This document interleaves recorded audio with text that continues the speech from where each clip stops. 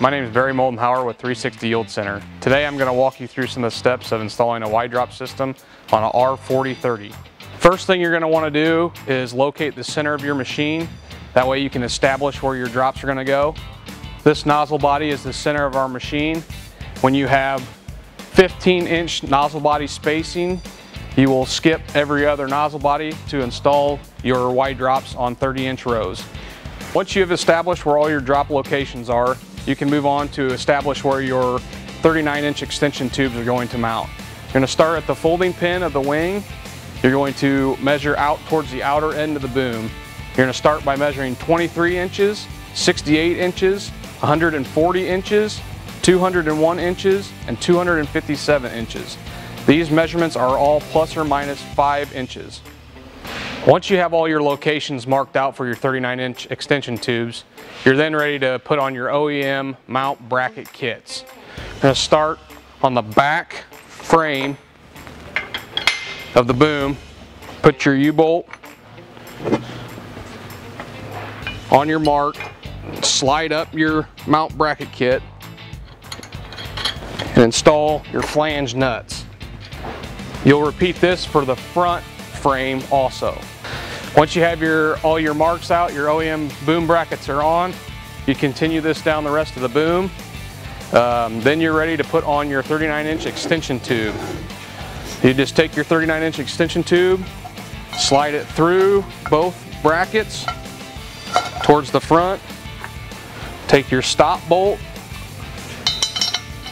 slide it through, put on the nut. Once your 39-inch extension tube's in, then you're ready for your wide drop boom bracket. Slide it over the 39-inch extension tube, take your stop bolt, slide it through, put on the nut. Then you're ready to tighten up your OEM mount bracket kits.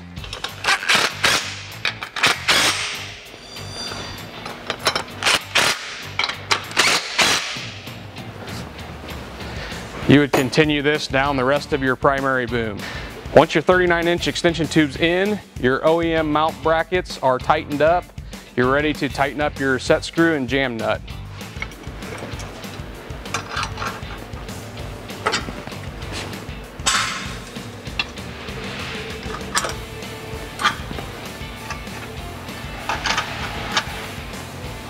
You would repeat this for the rest of your OEM mount brackets and your 39-inch extension tubes. Okay, we're going to move to the center section of this R-Series. We're going to start with our R-Series center section mount bracket. There's two of these, but we're going to start with the back one. We'll take our bracket, put our bolt down through on each side. We're going to take our 6-inch plate,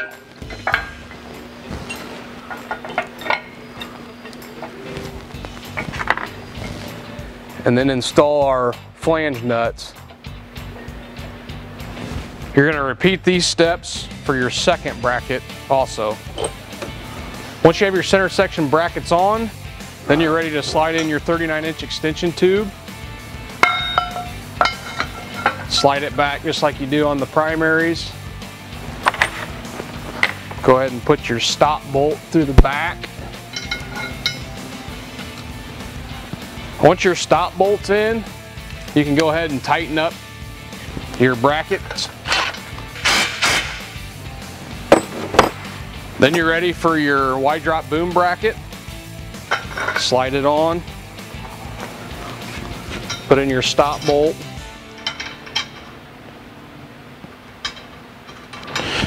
and you can tighten up your stop bolts. Then you're ready to tighten your set screws and jam nuts. You'll repeat these steps that you just watched on the other bracket for the center section. Now that we've installed all of our 39-inch extension tubes onto our primary and center section booms, we're ready for our 5-foot boom section installation for our wide drop boom. And take our 5-foot boom extension with our 8-inch boom connector, slide it in until the holes line up.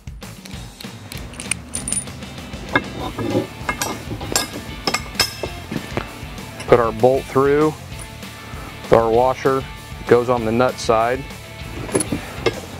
Let's slide the two together.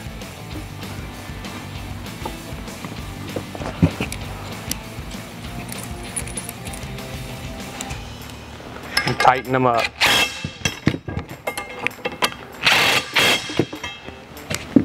You would repeat this for all your 5-foot boom sections for your primary boom. Now we're going to assemble the 5-foot boom sections for your center section. You're going to need to cut a 12-inch piece out of an extra 5-foot boom section that will be in your SMP package.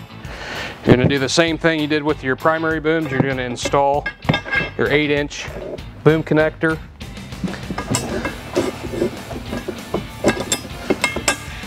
Put your bolt through. Washer your nut. Put your 12-inch piece in the middle. Bolt.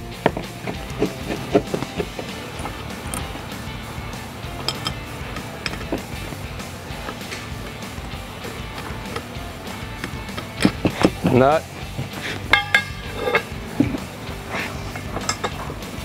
Same thing for the other side. So all your bolts are in.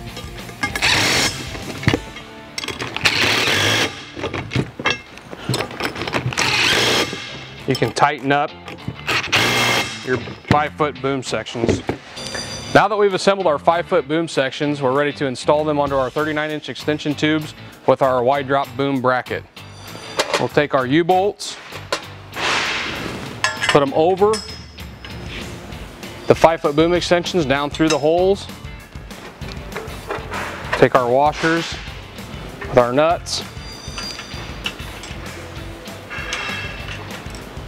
And we'll go ahead and tighten them up.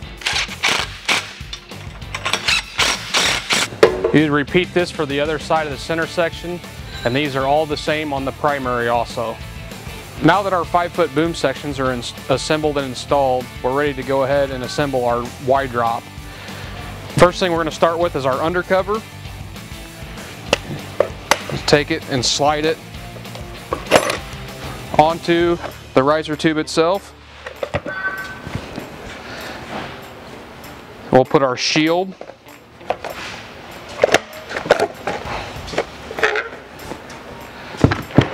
Then the wide drop base unit. Take our clip. Put it right through the hole and clasp it. You can take your undercover.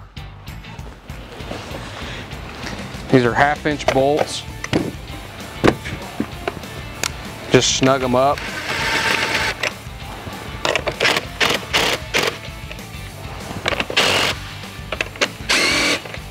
That way it doesn't slide when you stand it up.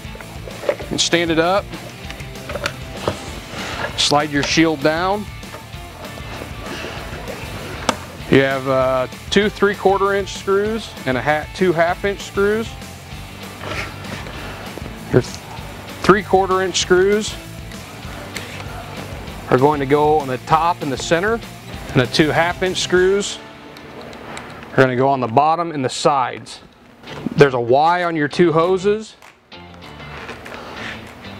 This is where your orifice or your variable rate nozzle will go.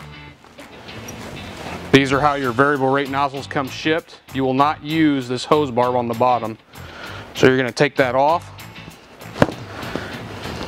You're going to install your variable rate nozzle onto your Y. Then install it back to the hose for both sides. So we'll run our hose for our Y drop first. You're going to run it down through the top of the undercover, and then through the hole in the side of the undercover, down through your shield,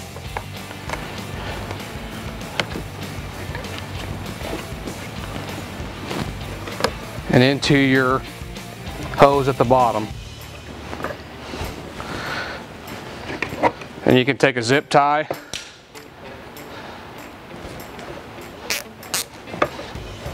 zip tie that right in line with the riser tube. Then you can run your undercover hose Run it through the hole in the top. Right down onto the barb fitting. And tighten it up.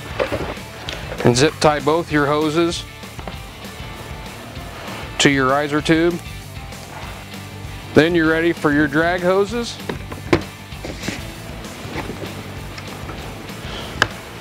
If you have some penetrating oil, it helps to squirt in these. So you're going to slide them onto the barb with the natural flow of the hose towards the row of your corn. Wiggle them on.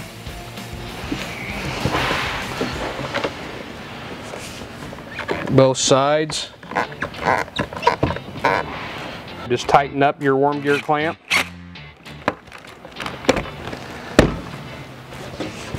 Now you're ready to install your 360 wide drop and undercover onto your wide drop boom. Next, we're going to install our one-piece breakaway onto our wide drop boom. We take our breakaway onto our mark or our nozzle body, what we made earlier. Put our U-bolt through, washer and nut.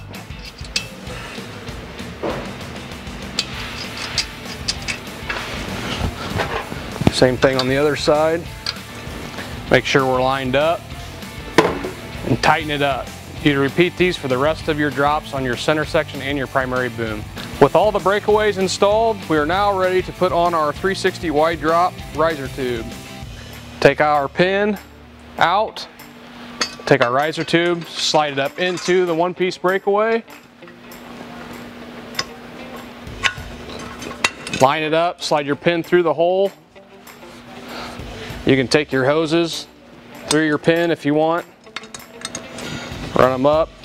Then you run your hose to your nozzle body, hook that up to your nozzle body where you would like it. You'll repeat the process of installing your drops for the rest of your primary boom and center section. Once you install your drops on your locations, your 360 wide drop installation is complete.